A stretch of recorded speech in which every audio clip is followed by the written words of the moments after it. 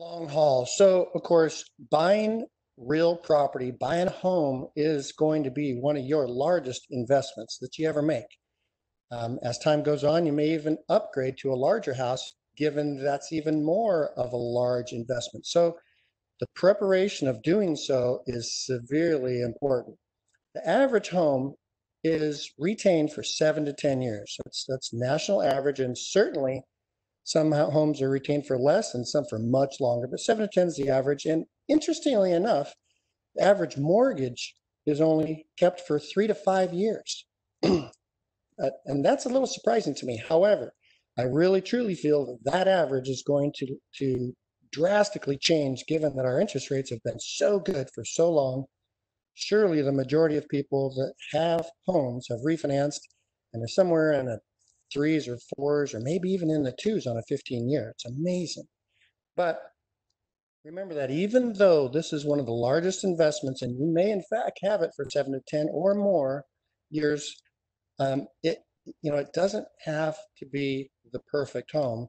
And even if it's not the perfect home and it is just really a fixer-upper, it's a staged home, something you're only jumping from here to there, you gotta want to stay in it for at least 3 years. And I say that because the national appreciation of property is between 3 and 5%. So even if we look at the lower part of 3%, or maybe it's a down 1 or 2 years, so maybe it's the appreciation isn't up to the average.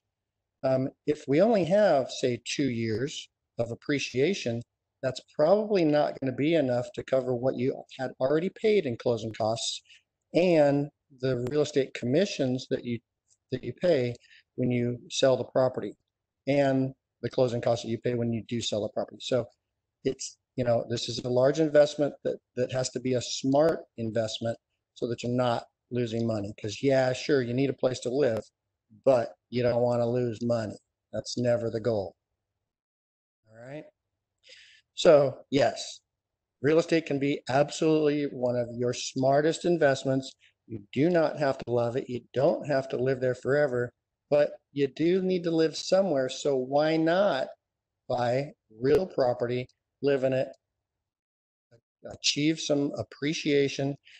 The payments remain the same, which is always nice given that the California limit to renting is 5% increase in payment. So your landlord could increase your rental at 5% every year. So your home, if it's on a fixed mortgage, is going to remain the same.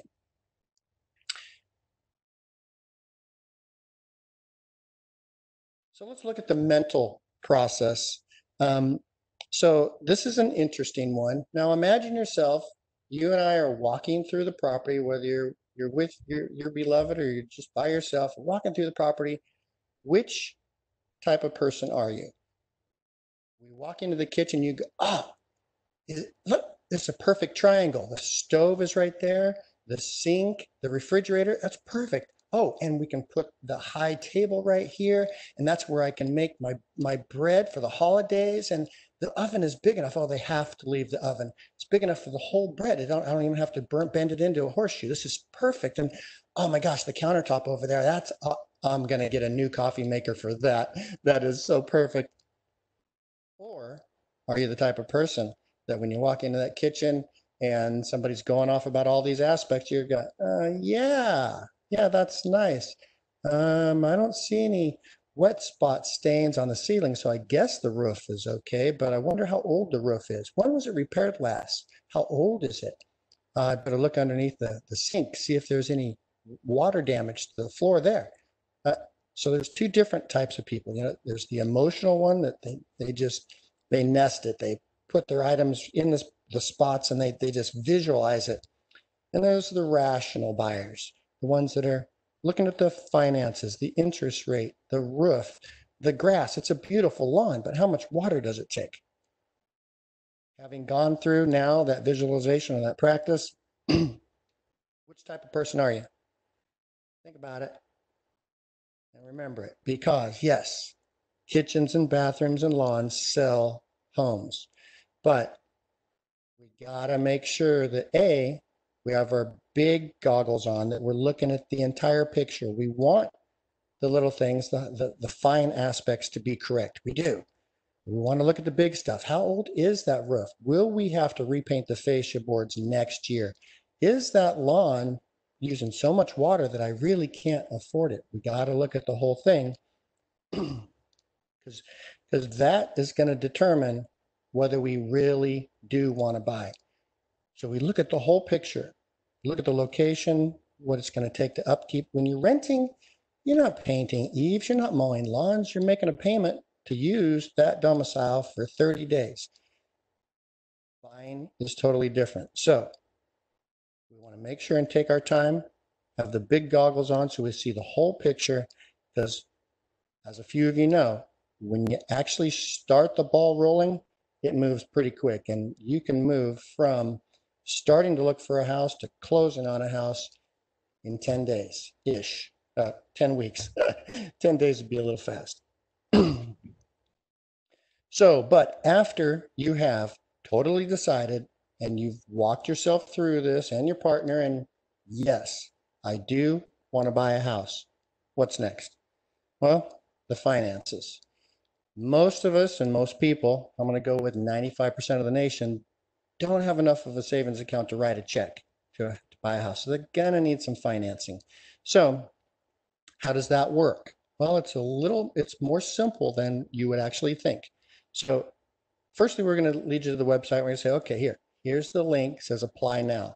You simply log into that and you answer all the questions, whether it's filling in numbers or answering questions, putting in addresses, and it's very intuitive. So it's not going to ask you for other properties if you don't own other properties. It's very quick and intuitive, not a tough process. After that is completed, then we get some supporting documentation and we take a look at the whole picture. The whole picture is going to show us, A, what your income is in reference to your debts, and that's called your debt to income ratio, DTI. The DTI in most cases is limited to 45%. Now, some are less for sure, and some are more. Of course, a veteran's loan, a VA loan, really doesn't care about DTI. They care more about residual income. So I've done VA loans up to 60, 65% debt to income ratio. And just to be clear, the debt to income ratio, the debts include the principal, interest, tax, and insurance, homeowner association, Melrose tax, all these things in reference to the home, and also include your car payment, your credit card payments, your washing machines, dryers that might be financed and on your credit report. If it's on your credit report, it's part of your debt to income ratio. And if your student loans, if you have student loans, if they're on there but they don't have a payment, then we're going to hit that with 1% of the balance. So if you have $100,000 on your student loans, but you don't yet have a payment, we're going to hit you with $1,000 per month as a payment. That's just a rule of thumb guideline. Various programs have various guidelines to that aspect, but there's an example. So your debt to income ratio in reference to debt is all of those in reference to your gross income.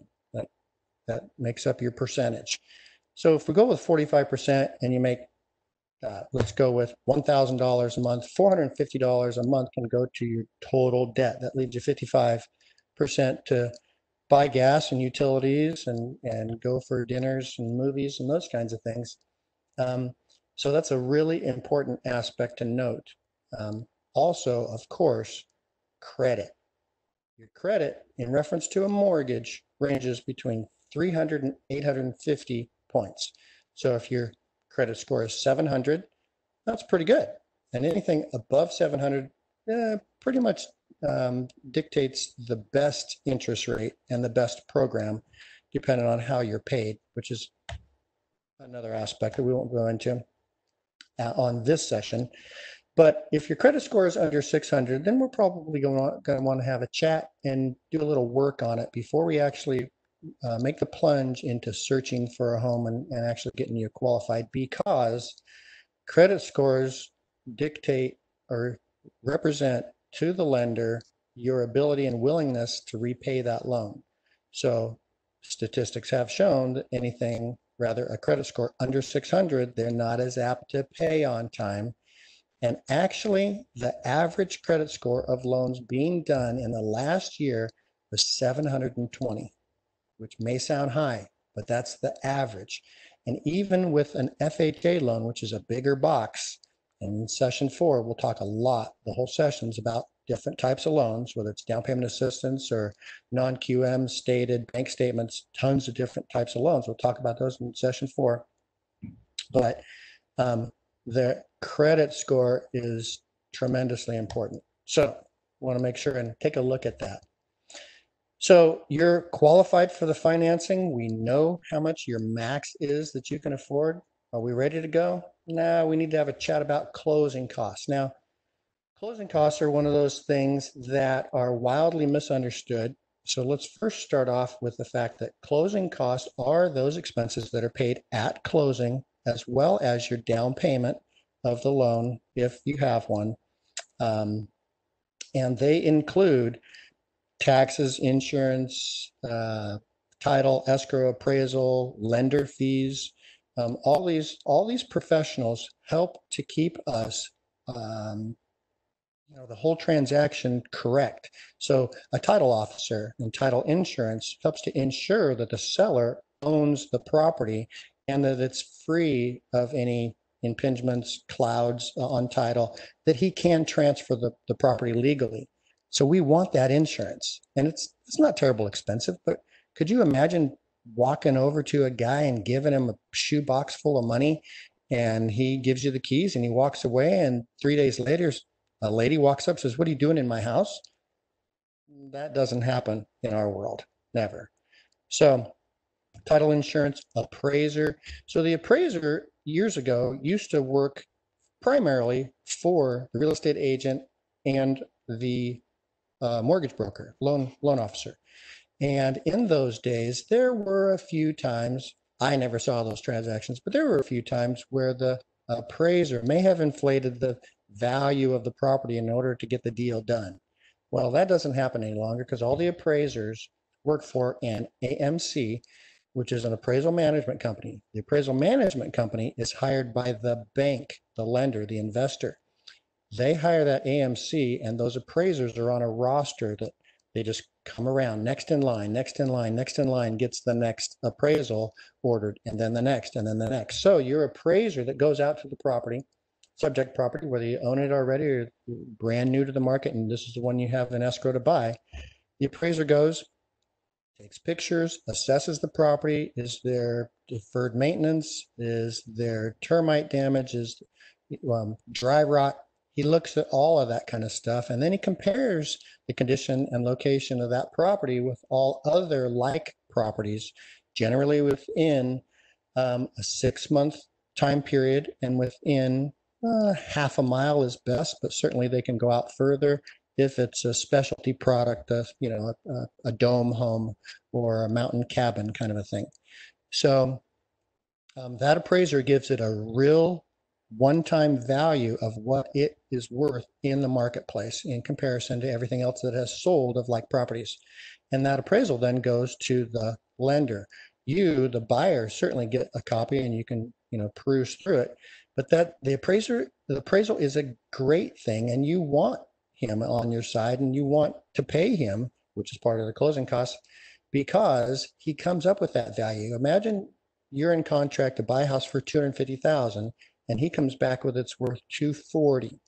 That's a $10,000 discrepancy. And so you have two options. One, you can write an additional $10,000 check that goes straight to the sellers because the bank won't finance it. The most they'll finance is the lower of the appraised value purchase price.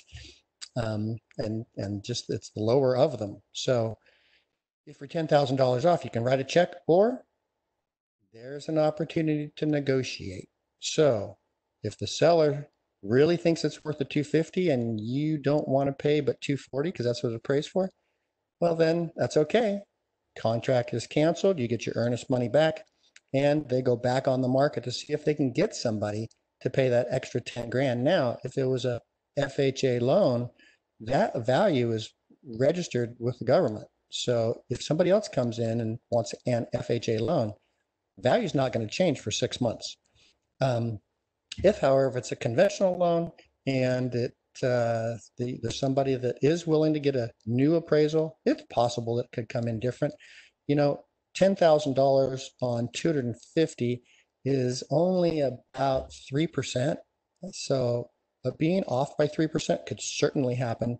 But $10,000 on $1 million property, that's ridiculous. You know, no appraiser would be that far off because the appraiser knows what the contract price is.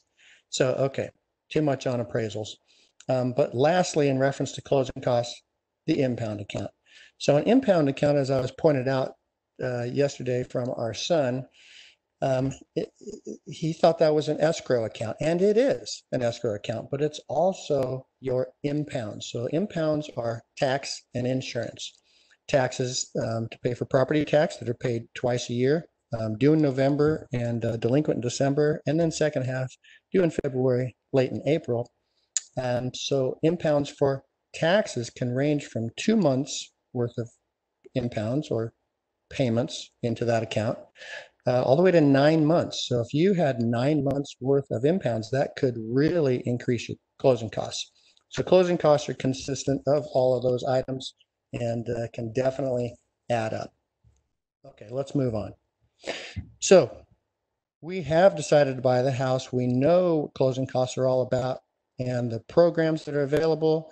We've looked through. Again, we're going to talk a lot about those in session 4. But again, we've looked at the maximum that you can qualify for. So let's talk a little bit about that. So just because you can afford a $500,000 loan, like Jimmy and Marissa that we chatted with last week, and we have a great little meeting video that's on our website if you guys want to check that out. But they qualify for $500,000, but they understand that that's not their comfort payment zone. That they're not comfortable making a payment on a $500,000 house. They want to have more life, so they dialed it back to a $400,000 purchase. We're getting them pre-approved, not pre-qualified, but pre-approved. And the biggest difference is pre-qualified. You may qualify for a loan, but until an underwriter actually sees the documentation and says, yes, you're approved, it's a little risky. So be careful when you do go to a mortgage originator that they're not pre-qualifying you. You want to be pre-approved, which means it's been through underwriting, and the only thing they're waiting for is the collateral. Collateral is the property, the home. Okay, so they're comfortable with $400,000 purchase price, even though they can buy at $500,000, knowing that the payment never changes. They're getting a fixed rate mortgage for 30 years. Payment is always going to be the same, as opposed to rent that could increase by 5% every year. So they're comfortable with that. So that's part of the thing, is find where your comfort zone is. Even though your maximum can be this amount, really you want it to be this amount. And that's part of seeing the whole picture for sure.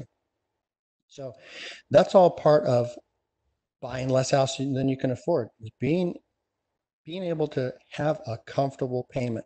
You know, you probably in renting didn't go out and say, you know, I think I can pay for that, and then jump into it. You said, I want to pay this, and that's what you searched for. You started with money in most cases, I would think. You know, we talked a little bit about the fact that interest rates are so low and that average mortgage refinances within 3 to 5 years.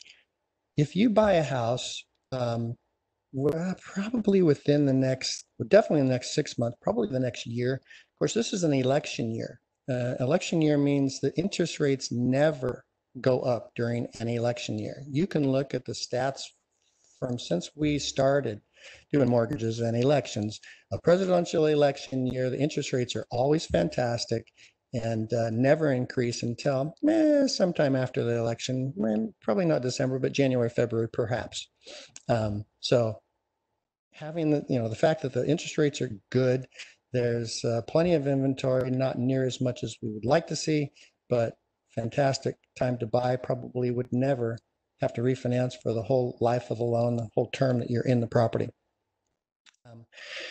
So in reference to targeting properties and looking, with the big goggles, the big eyes, knowing absolutely reduces your anxiety and allows you to see everything clear. But What if I miss something? Well, that's where the home inspector comes in.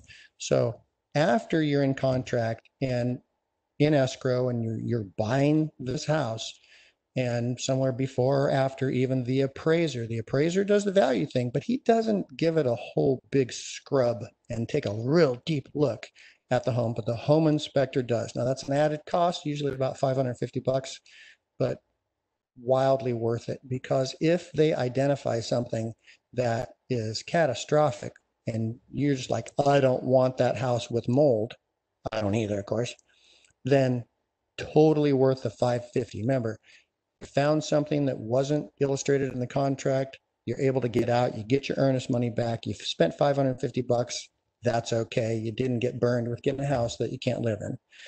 So a home inspection is really important.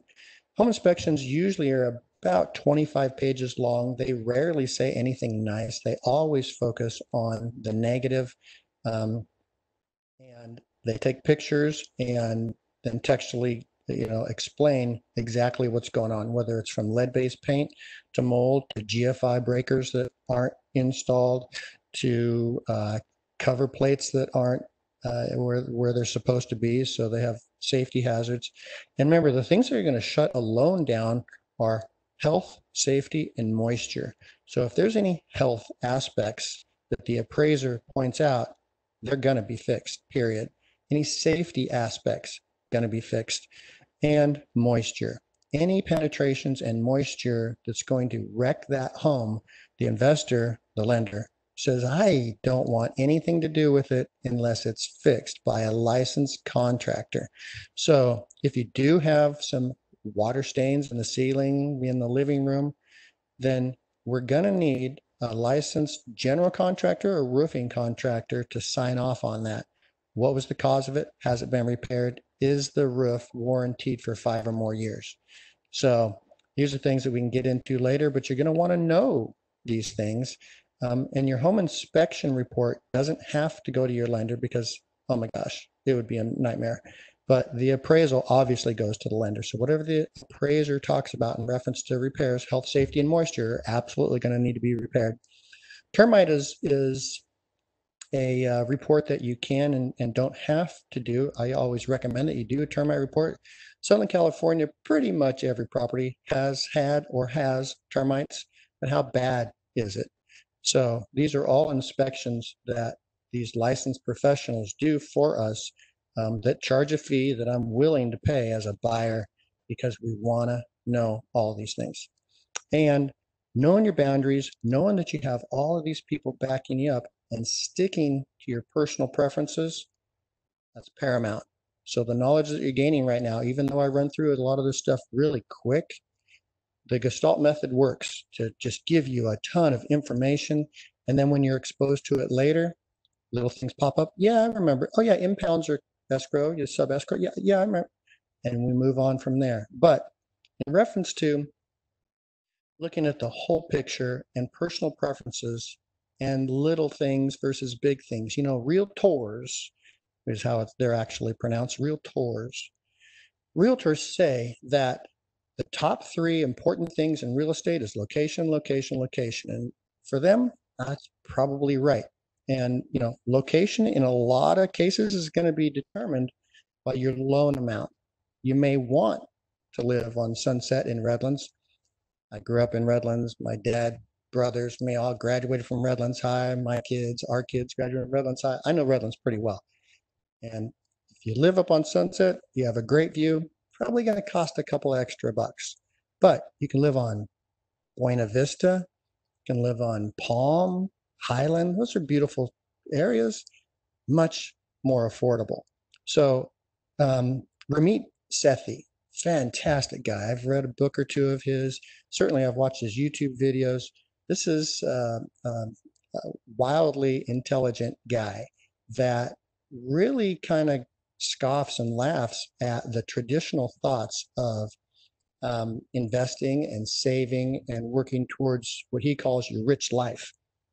One of the aspects I really get from Ramit is that don't get rid of the latte, the $5 vanilla latte or whatever that you get at Starbucks. Don't cut that out. that brings you pleasure. If something brings you pleasure and it's not hurting you, the saving of that expense isn't going to get you anywhere financially. Focus on the big things. So I turn that around and I look at, okay, location, I want Sunset, but I don't want the payment. So I'm going to buy on Buena Vista. It's beautiful. They have nice trees. I have a larger yard because I want a yard for the kids. I have the kitchen with the triangle that the Wi-Fi. This is it. And I can still go to the river. I can go to the ball game. I can take the wife out on date night. But if I buy on Sunset, I can write the check, but it's stifling. And if you don't have extra money, just like on a VA loan, the residual income is more important than the DTI. If you don't have the residual income, the extra money to have life, then what's the house worth? I mean, really, is it worth that? So that's just something to keep in mind. That Ramit, he covers that point very well, at least in my mind. All right, so what happens now? You understand the closing cost. We're qualified for X amount, but we're going to buy at this comfortable level. We know we have the inspectors waiting in the wings. What are we doing? Well, now the process of really looking and buying a property. So once you look, we have a great app that I'll introduce a little bit later that allows you to look through properties right there on your phone while you're sitting on the couch or at a stoplight. And you find the property, you send it right over to your agent, to myself or whomever, and we go back and forth. So then you decide that's the property I want. We've seen it, everything. We're putting in an offer.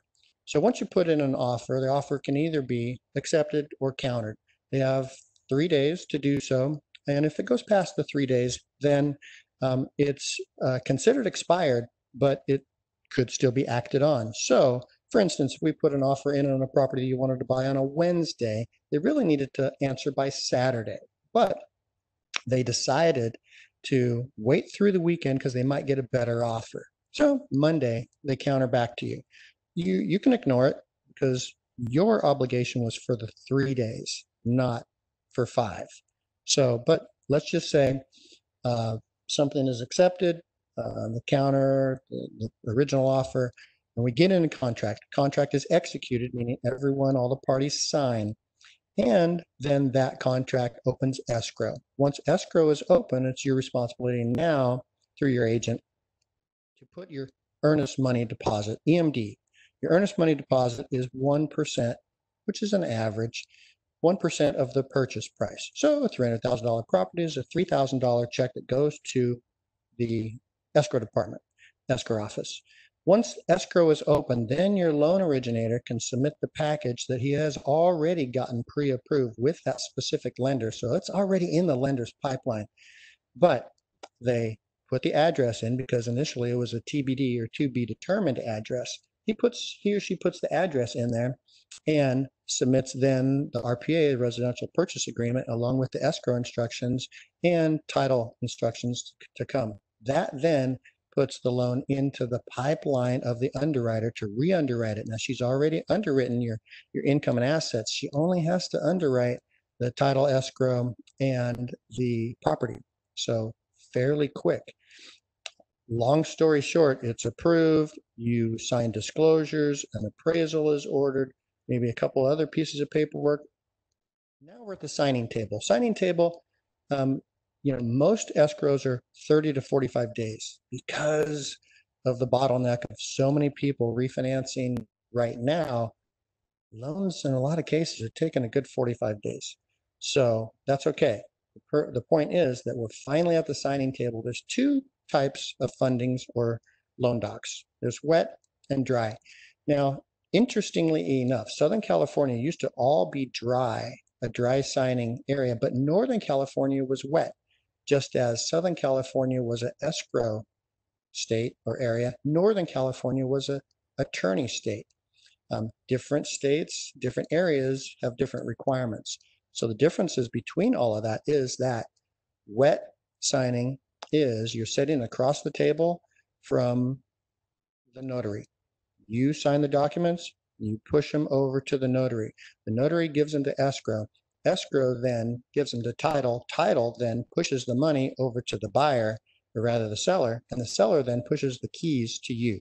It all happens the exact same day. You sign, you get the keys because this seller rather, gets the money. I may have confused that up pretty much, but the point is that a wet signing all happens on the same day. It's done. Dry is more like you sign on a Monday, docs are gotten back to the lender on Tuesday. The funding department checks those in and either funds if they have time Tuesday or Wednesday. Once it funds, then that information goes to title and they record perhaps Wednesday, at the latest Thursday. Once it's recorded, bam, then you get keys. So it might sound a little complicated. Either way, it's usually calendared so that they all close the same day anyway. It just depends on when you're signing. You might sign and then get the keys 2-3 days later. You might sign and get the keys that afternoon. So, but that's just, again, giving you the whole picture so that when something is brought up, you can have a little bit of knowledge to move forward with that. So you have now finally, geez, Dave, took forever. Did it really? You have finally gotten the largest investment hurdle done, goal achieved.